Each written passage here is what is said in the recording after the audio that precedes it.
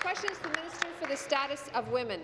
A couple of weeks ago, I asked the Minister about Hope 24/7, a victim service organization in Peel Region that is powerless to help many of its vulnerable clients because of this government's mismanagement. More than 130 people seeking care had to be turned away at the moment of their greatest need. Do you know how the government responded to this crisis? They shamefully told Hope 24/7 that they are doing too much and that they should cut back their services. That is awful. This government hides behind the fact that they funded Hope 24/7 for 20 years, but the truth is this government doesn't even have a clear funding formula in place. Everything is done the way it's done simply because that's the way it's been done in the past. Well, that just won't cut it, Mr. Speaker.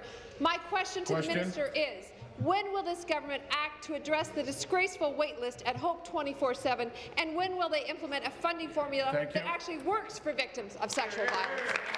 Minister of the Status of Women.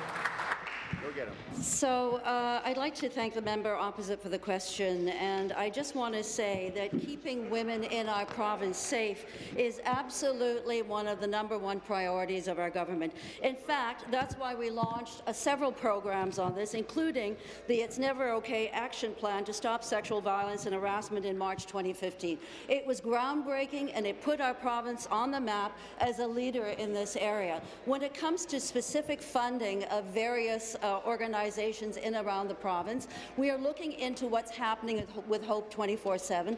We know that there are some issues in terms of their formula, and we are working with them to ensure that we are helping them and supporting them get their programs in line and their services in line. We are motivating generational change when it comes to ensuring that we are supporting women who are victims of violence. We're making sure that we're creating a Thank you. Supplementary. Well, cutting their services is not helping them, and that's what you told them to do. Do you know that our victim services organizations aren't even allowed to help children under 16 under the current funding guidelines? Crazy. The minister should know that the average age of a victim of human sex trafficking is just 14 years old. Shameful. Yet our victim service organizations are being told not to help them because they fall outside of the funding rules. Unbelievable. This is a travesty, Mr. Speaker.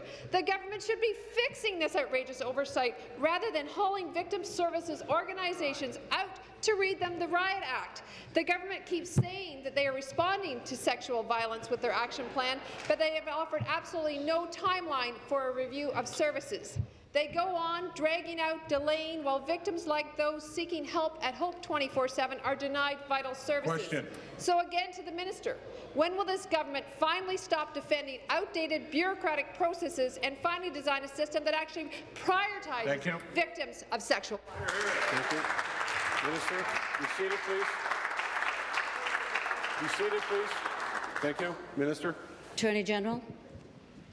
General. Thank you very much, Speaker. Let me first of all recognize that Hope 24/7 does very important work throughout the Peel region. Speaker, that is why we have provided them with funding for over 20 years now.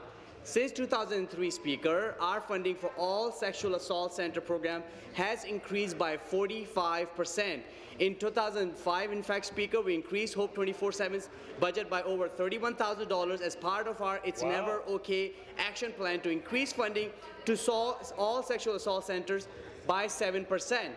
In fact, Speaker, Hope 24/7 currently receives almost $500,000 from the Ministry of Attorney General, the 6th highest funding allocation in all of Ontario. Speaker, we have committed to reviewing counselling services across the province, and we have asked Hope 24/7 to be part of this conversation. In addition, Speaker, there is a provincial working group of sexual assault centres currently reviewing the program as well. We look forward to continue working.